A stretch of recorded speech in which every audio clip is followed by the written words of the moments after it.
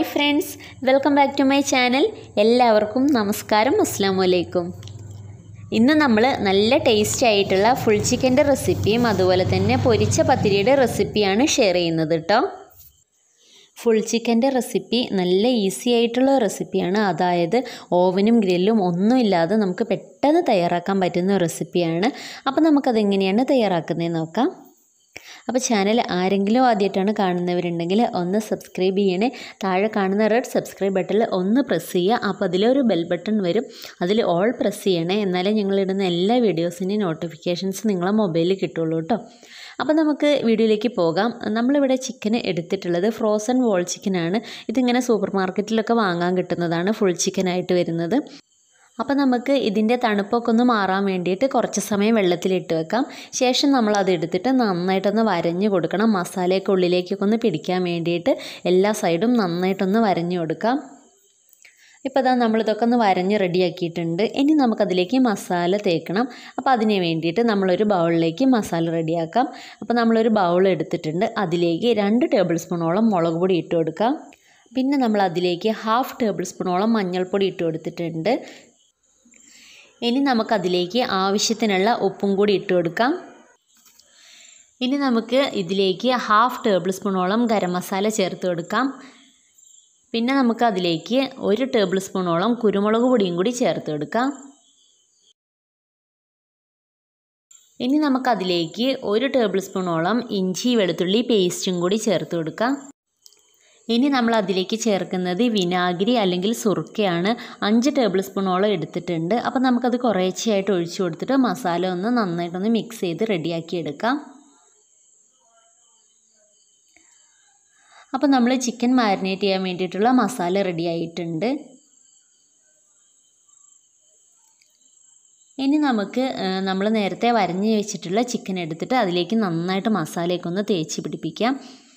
എന്നിട്ട് നമ്മളിത് ഒരു 2 മണിക്കൂറെങ്കിലും ഫ്രിഡ്ജിൽ വെക്കുന്നത് നല്ലതാണ്.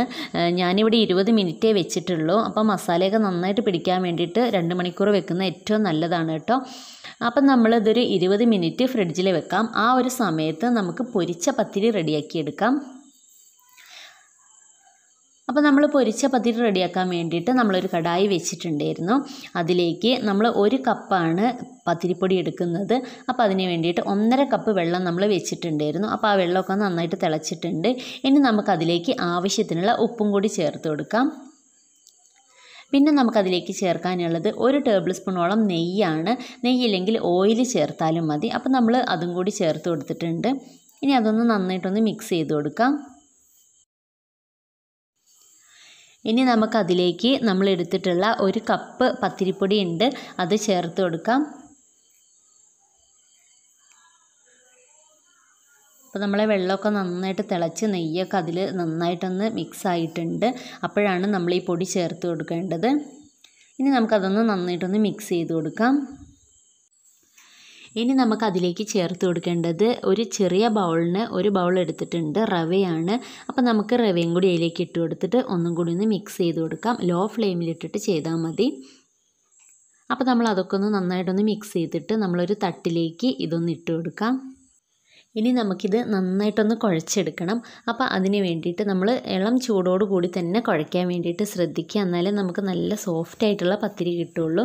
നമ്മൾ നൈസ് പത്തിരി ഉണ്ടാക്കുന്ന സെയിം തന്നെയാണ്. അപ്പോൾ നമുക്കതിലേക്ക് കുറച്ച് നോർമൽ വാട്ടർ കയ്യിൽ തടവിയിട്ട് ഇത് നന്നായിട്ടൊന്ന് കുഴച്ചെടുക്കാം. ഇനി നമുക്കതിലേക്ക് ചേർക്കാനുള്ളത് കരിഞ്ചീരകം അല്ലെങ്കിൽ എള്ളാണ്. നമ്മളിവിടെ എടുത്തിട്ടുള്ളത് എള്ളാണ്. കരിഞ്ചീരകം ആകുമ്പോൾ കുറച്ചും കൂടി ടേസ്റ്റ് കൂടും. അപ്പോൾ നമുക്ക് എള്ളും കൂടി ഇട്ട് കൊടുത്തിട്ട് ഒന്നും കൂടി ഒന്ന് നന്നായിട്ടൊന്ന് കുഴച്ച് റെഡിയാക്കി എടുക്കാം. കുറച്ച് കയ്യിൽ വെളിച്ചെണ്ണയും കൂടി തടവിയിട്ട് കുഴയ്ക്കുമ്പോൾ കുറച്ചും കൂടി ഒന്ന് സോഫ്റ്റ് ആവും കേട്ടോ.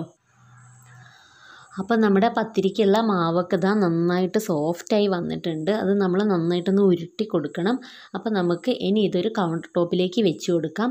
ശേഷം നമുക്കതൊന്ന് നന്നായിട്ടൊന്ന് പരത്തിയെടുക്കണം. അതിന് വേണ്ടിയിട്ട് നമുക്ക് ചപ്പാത്തിക്കോല് വെച്ചിട്ട് ഇത് നന്നായിട്ടൊന്ന് പരത്തിയെടുക്കാം. ഇനി നമുക്ക് ഒരു അടപ്പോ അല്ലെങ്കിൽ ഇതുപോലത്തെ എന്തെങ്കിലും പാത്രം വെച്ചിട്ട് നന്നായിട്ടൊന്ന് നമുക്ക് ഓരോരോ പത്തിരി ആക്കിയിട്ട് എടുക്കണം. അപ്പോൾ അതിന് വേണ്ടിയിട്ട് നമുക്കിത് നന്നായിട്ടൊന്ന് പ്രസ് ചെയ്ത് കൊടുക്കാം. ഇനി നമുക്ക് ബാക്കിയുള്ളതും അതുപോലെ തന്നെ ചെയ്തെടുക്കാം. ഇനി ഈ ഒരു മെത്തേഡ് റിസ്ക് ഉള്ളവർക്ക് വേണ്ടിയിട്ട് നമുക്ക് ജസ്റ്റ് പത്തിരി പ്രസ്സിൽ അതുപോലെ ഒന്ന് ചെയ്തെടുത്താൽ മതി. ഇതുപോലെ ബോൾസാക്കി വെച്ചിട്ട് നമ്മൾ പത്തിരി പ്രസ്സിൽ ജസ്റ്റ് ഒന്ന് പ്രസ് ചെയ്യുക. ശേഷം നമുക്കതെടുത്തിട്ട് ആ പത്തിരി ഒന്ന് ഷേപ്പാക്കാം, കുറച്ച് ചെറുതാക്കിയിട്ട് എടുക്കാം. ഇതുപോലൊരു പാത്രം വെച്ചിട്ട് നമുക്കത് നന്നായിട്ടൊന്ന് ഷേപ്പാക്കിയിട്ട് എടുക്കാം. അപ്പോൾ നമുക്ക് കുറച്ചും കൂടി സിമ്പിളായിട്ടുള്ളൊരു മെത്തേഡായിട്ടാണ് ഇത് തോന്നിയിട്ടുള്ളത് കേട്ടോ.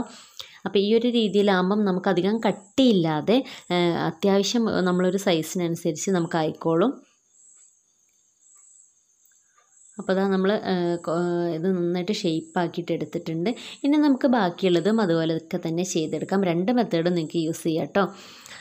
അപ്പോൾ നമ്മളെല്ലാം പത്തിരിയും ഇതുപോലെ ഒന്ന് പരത്തി റെഡിയാക്കിയിട്ടുണ്ട്. ഇനി നമുക്കിത് ഫ്രൈ ചെയ്തിട്ട് എടുക്കണം. അപ്പോൾ അതിന് വേണ്ടിയിട്ട് നമ്മളൊരു ഫ്രൈ പാൻ വെച്ചിട്ടുണ്ടായിരുന്നു. അതിൽ സൺഫ്ലവർ ഓയിലാണ് ഒഴിച്ചു കൊടുത്തിട്ടുള്ളത്.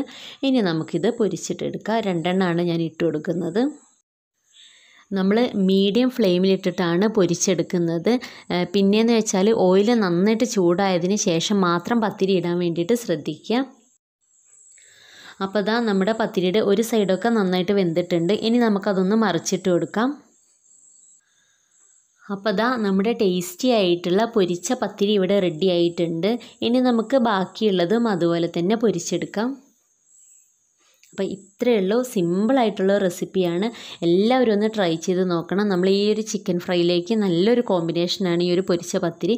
അപ്പോൾ നമ്മൾ ചിക്കൻ ഒരു 15-20 മിനിറ്റോളായി നമ്മൾ ഫ്രിഡ്ജിൽ മാരിനേറ്റ് ചെയ്യാൻ വെച്ചിട്ട് ഇനി നമുക്ക് ചിക്കനും കൂടി ഫ്രൈ ചെയ്തിട്ട് എടുക്കാം. അതിന് വേണ്ടിയിട്ട് നമ്മളൊരു പാൻ വെച്ചിട്ട് അതിലേക്ക് കുറച്ച് സൺഫ്ലവർ ഓയിൽ ഒഴിച്ച് കൊടുത്തിട്ടുണ്ടായിരുന്നു. അപ്പോൾ നമ്മൾ ഓയിലൊക്കെ ഇവിടെ ചൂടായിട്ടുണ്ട്. ഇനി നമുക്ക് ചിക്കൻ അതിലേക്ക് ഇട്ട് കൊടുക്കാം. ചിക്കനിലൊക്കെ മസാലയൊക്കെ ഏകദേശമൊക്കെ നന്നായിട്ട് പിടിച്ചിട്ടുണ്ട്. അപ്പോൾ നമ്മൾ ഈ ഒരു ചിക്കൻ ഹൈ ഫ്ലെയിമിലിട്ടിട്ട് 3 മിനിറ്റ് ഒന്ന് കുക്ക് ചെയ്തിട്ട് എടുക്കാം. ശേഷം ലോ ഫ്ലെയിമിലിട്ടിട്ട് ഒരു 10 മിനിറ്റ് വെച്ചിട്ട് ഓരോ സൈഡും നമുക്ക് കുക്ക് ചെയ്തിട്ട് എടുക്കണം. അപ്പോൾ നമ്മുടെ ചിക്കൻ്റെ ബാക്ക് സൈഡൊക്കെ നന്നായിട്ടൊന്ന് വെന്തിട്ടുണ്ട്, ഇതാ കണ്ടില്ലേ. അപ്പോൾ നമ്മൾ ഇതുപോലെ ലോ ഫ്ലെയിമിലിട്ടിട്ട് എല്ലാ സൈഡും ഇങ്ങനെ കുക്ക് ചെയ്തിട്ട് എടുക്കാം. അപ്പോൾ നമുക്ക് ഇതൊന്ന് മറിച്ചിടാൻ വേണ്ടിയിട്ട് 2 കോരി ഇതുപോലെ എടുത്തിട്ട് നന്നായിട്ട് സൈഡൊക്കെ ഒന്ന് ചെരിച്ച് കൊടുത്താൽ മതി. അപ്പോൾ എല്ലാ സൈഡും നമുക്ക് ഇതുപോലെ ഒന്ന് കുക്ക് ചെയ്തിട്ട് എടുക്കണം, എങ്കിലേ നമ്മളെ മസാലയൊക്കെ നന്നായിട്ട് പിടിക്കുകയുള്ളൂ. ലോ ഫ്ലെയിമിലിട്ടിട്ട് ചെയ്താൽ മതി. പിന്നെയെന്ന് വെച്ചാൽ ഈ ഒരു മന്തി റൈസിൻ്റെ കൂടെ നമുക്ക് ഈ ഒരു ചിക്കൻ കഴിക്കാൻ നല്ല ടേസ്റ്റാണ്. ഈ ഒരു ചിക്കൻ ഫ്രൈയിലേക്ക് നമ്മൾ കൂടുതലായിട്ട് ഓയിൽ ഒഴിച്ചിട്ടില്ല. പക്ഷേ ചിക്കനിൽ നിന്നുള്ള വെള്ളം കൂടി ഇറങ്ങിയിട്ടാണ് അതിൽ കൂടുതലായിട്ട് ഓയിലുള്ള പോലെ തോന്നുന്നത്. അപ്പോൾ അതാ നമ്മുടെ ടേസ്റ്റി ആയിട്ടുള്ള ചിക്കൻ ഫ്രൈ ഇവിടെ റെഡി ആയിട്ടുണ്ട്. എല്ലാവരും ഒന്ന് ട്രൈ ചെയ്ത് നോക്കണം, നല്ല ടേസ്റ്റാണ്. അപ്പോൾ നമ്മുടെ പൊരിച്ച പത്തിരിയും ചിക്കൻ ഫ്രൈയും നല്ല കോമ്പിനേഷനാണ്. അപ്പോൾ നിങ്ങൾക്ക് എൻ്റെ വീഡിയോ ഇഷ്ടമായിട്ടുണ്ടെങ്കിൽ ഒന്ന് ലൈക്ക് ചെയ്യുക, ഷെയർ ചെയ്യുക, കമൻറ്റ് ചെയ്യുക. വീണ്ടും നെക്സ്റ്റ് വീഡിയോയിൽ വരാം. അതുവരെ എല്ലാവർക്കും നന്ദി, നമസ്കാരം. Thanks for watching. സബ്സ്ക്രൈബ് ചെയ്യാതെ കാണുന്ന കൂട്ടുകാരുണ്ടെങ്കിൽ ഒന്ന് സബ്സ്ക്രൈബ് ചെയ്യണേ.